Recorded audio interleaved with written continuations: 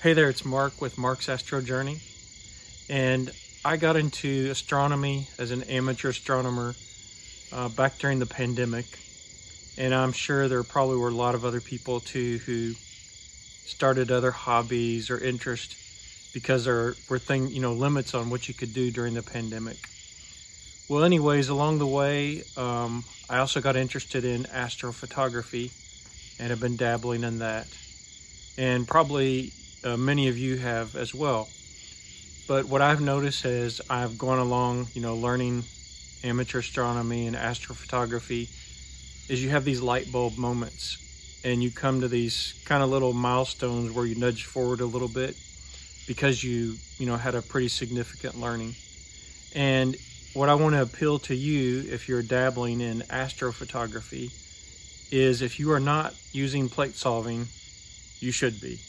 And in this video, I'm going to talk about the reasons why you ought to start using plate solving in your astrophotography sessions. So let's get into it. Now that you've been doing astronomy for a little while, you've gotten pretty accustomed to setting up your equipment. You use the bubble on the mount to level the telescope mount. Of course, you'll be adjusting the deck axis by sliding the tube in the saddle, and the RA axis by adjusting the counterbalance weight. Use some type of polar alignment routine, and you're also using probably 1, 2, or 3 star alignment routine to get your telescope mount aligned. Depending upon your equipment, these routines vary a little bit, but they're pretty much the same type of things you have to do to set up a telescope mount for usage. You also have a guide scope with camera so that you can track a target. And finally, you're ready to move on to astrophotography. So you get your CMOS camera, and one of the things you're thinking about is a target like the Andromeda Galaxy, because it'd be really cool to be able to take an image of the Andromeda Galaxy. You're probably thinking of a picture that looks something like this. So using an app like SkyGuide, you select the Andromeda Galaxy, it shows its properties, and you notice it's going to rise at a certain time and peak at a certain time. So from your location, this would be a good night to target the Andromeda Galaxy. And lastly, using an app like Astrospheric, you check out the transparency, seeing conditions, cloudiness, and in this example you can see Friday would be a good night. So next, if you're using software like Stellarium to locate targets in the sky, and here I've searched for the Andromeda Galaxy and then slewed the telescope mount, and you can see it is currently pointing to this target in Stellarium. You might also use your hand controller. Obviously, you don't have to use Stellarium to choose M31 and slew to the target that way as well. There are several different imaging software applications you might be using. I have SharpCap up here. And here we can see why we need plate solving. When we're capturing a single frame of a lot of targets, it's sometimes hard to tell if we have the right target in view. And so plate solving helps us to address that, where we can have confidence that we have the correct target and it's centered in our field of view. So we have to keep in mind, to produce our final image, we're taking a series of subs. We're stacking those, calibrating them, normalizing them. And in this example, the Andromeda Galaxy, I captured 119 subs. There were 90-second exposures. So there's many subs that go into producing the final image to capture enough data to give us what this looks like. So another factor that's involved is we have to set our exposure time and our gain to proper values to have a histogram that's correct. We don't want to cut off the black point on the left. We don't want to blow out the white point on the right-hand side. And so this means that when we're capturing the individual frames, sometimes for some targets, it's hard to distinguish or make out the target to know for sure that we have it in our field of view. You've probably had this experience where you're trying to image a specific target. You capture a light frame and you're scratching your head wondering, is that really the target that I'm after?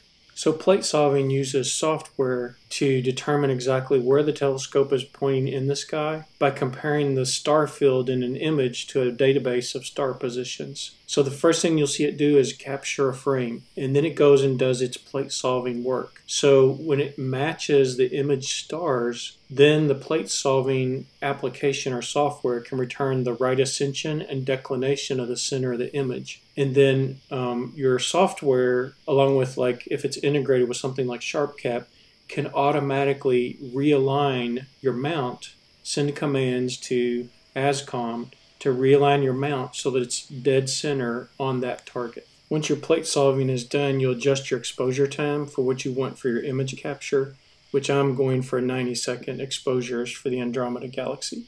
And although it's faint, you'll notice that it is now centered in our field of view. Here's another reason why you're going to like plate solving. This captures from a different night. It's back in June. And the only thing I had done is polar align my telescope. I didn't do 1, 2, or 3 star alignment. And then I told it to slew to Vega. You can see Vega is selected here at the top right in Stellarium. However, in Sharp Cap, there's a faint star in view there, but that's definitely not Vega. So I'm going to do a plate solve and have plate solving realign my mount to the star Vega. So once it does the plate solving, it did an adjustment of 1.38 degrees of an offset. And now after the next exposure, we see Vega come into our field of view. It's not exactly centered, so we'll do one more plate solve to make one more minor adjustment, since this is the first time we're plate solving and the mount wasn't really even aligned. So we can see after the second plate solve, it's dead aligned to the center of our field of view. And each time we do a plate solve, the mount's alignment is getting more accurate because it's also doing a sync to target afterwards. So let's look at another example of plate solving. I will slew to Messier 5 or the Rose cluster, and then we'll do a plate solve on that target. Our exposure time is not very much, so we see a faint image of the cluster there, top right, and we will increase the exposure time to 15 seconds and do a plate solve. So here we can see that it's downsampling. It found many sources. It's made an offset adjustment of 0.11 degrees. And then at the next frame capture, we can see it's more aligned to the center of our field of view. I'll do one more plate solve just to fine-tune that last adjustment. It made one more slight adjustment of 0.02 degrees. So we see it fairly centered in our field of view. So let's do one more example. I've chosen to slew to the Beehive cluster, and once the mount slews there, we'll do a plate solve on it. So we can see in Sharp Cap, once an exposure completes, it's actually fairly well aligned. Our previous series of plate solving has improved the alignment of the telescope overall, and so it's not very far off. We'll do a plate solve and we'll see how much it adjusted. So here we see it capturing the image, reading it, downsampling. It finds 800 something sources and makes an offset adjustment of 0.06 degrees. So it's obvious that the previous plate solving episodes we did improved the alignment of our mount, as we're now not having to do much of an alignment when the plate solve occurs. So here's another example of the difference between one frame and the processed image. IC405, I did 180-second exposures, gain of 71. Notice here in this folder where I have the raw data, I captured a total of 66 subframes. So let's open up one of the subs in GIMP and take a look. Looking at this, could you tell that this is IC405, the Flaming Star Nebula? So if we look at the final processed image of IC405, the Flaming Star Nebula, you can see that it's almost impossible to tell if you're looking at a subframe if you have the right target in your field of view. Again, subframe, processed image. One more example, NGC 6960. Notice the exposure 120, gain 83.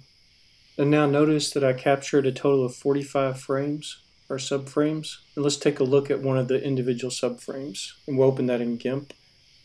And we can see, looking at this individual sub, it's hard to make out what this actually is or understand if it's really our target. So now opening the final processed image where we combined all the data that we captured, now you can see the nebula that's there. So once again, the individual sub and the post-processed image.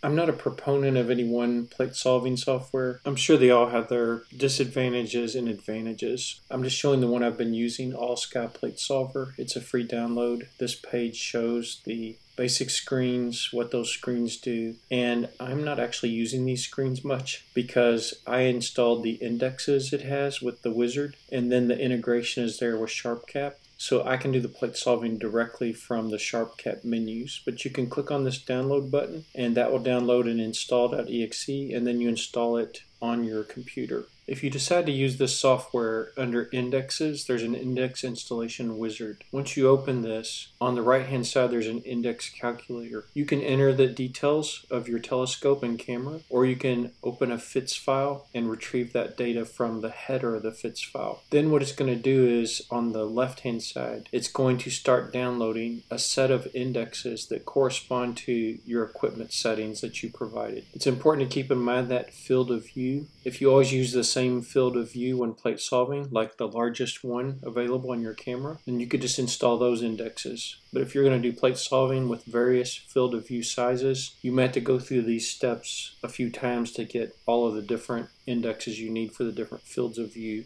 that you commonly use. So to tie this together in SharpCap, under File menu, SharpCap Settings, then there's a Hardware tab. You can choose your mount here under Select Hardware. Normally you've already been through like setting up your mount with ASCOM, and you have that already configured, and you would just choose it from the list. And what this allows us to do is we can now connect our SharpCap instance to our telescope mount and issue commands to control our ASCOM telescope mount. Also on the right under camera, when your camera's connected, if you scroll all the way down, there's a little checkbox where you can connect the mount. And then the other thing that's important to this detail is under tools, there's two options: plate solve only and plate solve and resync. Once you have that hardware configured, like I showed you in that settings, you can actually do plate solve and resync, which is important because not only does it adjust your mount when it does the plate solve to realign it to the target, but it sends the commands to resync your mount, which is improving the alignment of your mount and recording the location of that specific target. So as you do successive plate solves, the alignment of your mount is improving along the way. Obviously, I'm not making an appeal to seasoned astronomers or astrophotographers. They're already well beyond this point. But really, just the audience I'm seeking here is people who are newer to the hobby and trying to learn ways to improve. And obviously I'm still learning, and you know, just like my channel, Mark's Astro Journey, I think it is a journey because there's so much to learn about astronomy and astrophotography.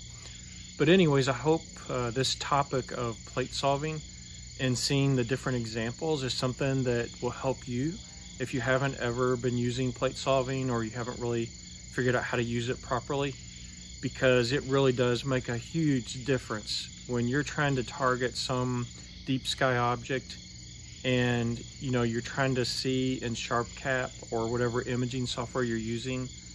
Do you have that object in your field of view? Is it the right object? Is it centered? Plate solving makes such a huge difference when it comes to that. So if you enjoy videos like this, please subscribe to my channel. And also I encourage you to give me a thumbs up if you like the video, or leave comments if you have other things you'd like to share on this topic. Clear skies.